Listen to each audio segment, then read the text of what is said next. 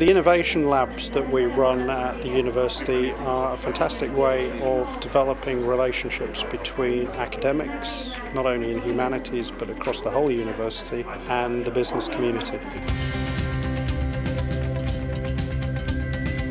As a university, we really place a lot of emphasis on the real-world value of the research that we undertake. We weren't really sure to begin with what the problem was or how we were going to solve it, and I think it was good getting sort of different ideas from different people, because we've obviously been brainstorming it within the company, not really sure what we were doing, so it was good to have everyone here today to talk about it. They bring broad experience of analytics, broad experience of the theory and how to apply that in a very practical situation.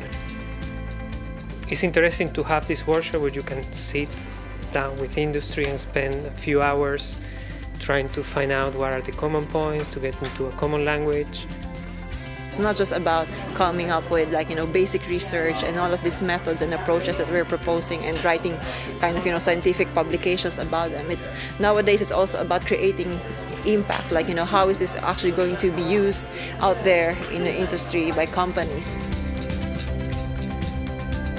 Today's workshop was hugely positive from my point of view. It was just fantastic to see people talking about a problem that they felt that they could lend their expertise to, and the outcomes, the fact that we want to fund all 3 projects is fantastic from my point of view as the business engagement lead for the School of Social Sciences.